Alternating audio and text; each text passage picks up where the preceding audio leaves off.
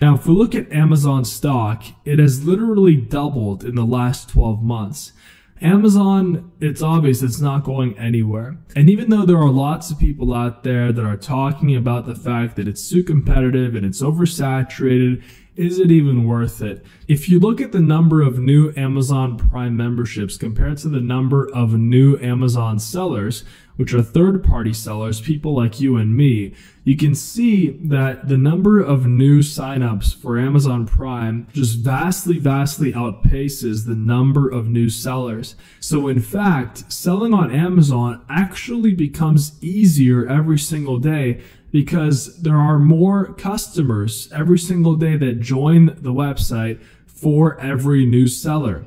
Meaning that right now, as you're watching this video, there has never been a better time to start. And it gets really confusing because there are so many gurus online. There are so many people online that talk about how it's too late or too competitive or, money lost. If you literally type in Amazon FBA on YouTube, you can see all these videos that try to scare you, when in fact, if I was starting an online business fresh today from zero, from scratch, not having a lot of money, having no experience, I would start Amazon FBA because there's just no other business. There's no other way of making money online that even compares. And the fact that there are so many people online talking about Amazon FBA, talking about passive income, online business, e-commerce, everybody wants you to buy their course, but how do you make out the truth from the noise? Right? It's a big problem nowadays. You don't know who's legit and who's not legit. You don't know who to trust and who not to trust.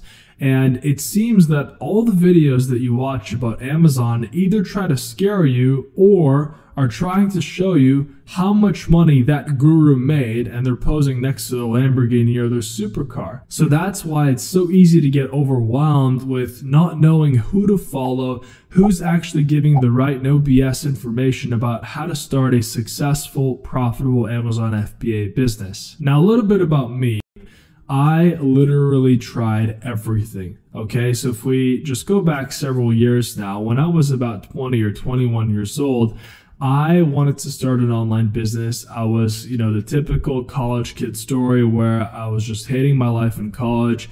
I was studying business. I was actually working at the bank, and I just absolutely hated my life. I didn't see any kind of future where I would work 9 to 5 the rest of my life. I would barely get by, paycheck to paycheck. I would maybe get some kind of a house in the suburbs where I'd have like $1 million mortgage, because that's how much houses are where I'm from. I grew up in Canada, right? And, crazy real estate bubble. And so I just said, you know what? This is not for me. I don't want to live a life of scarcity. I want to live a life just like I'm seeing all these people online living. And at the time, I was seeing all these influencers online. They were traveling the world. They were making money online. They were posing next to supercars. And I just couldn't help but wonder, how are these people doing it? And so that's what led me onto this journey of trying everything. I tried affiliate marketing. I tried stocks. I tried cryptocurrency. I tried social media marketing. And none of it worked until I actually found out about Amazon FBA. And when I found out about Amazon FBA, that's when I completely committed to Amazon. I saw the potential. I started watching non-stop videos, like 8 hours a day. This was in 2017. In the span of the following 3 months, I went from zero, literally just making no money. I was $40,000 in college debt.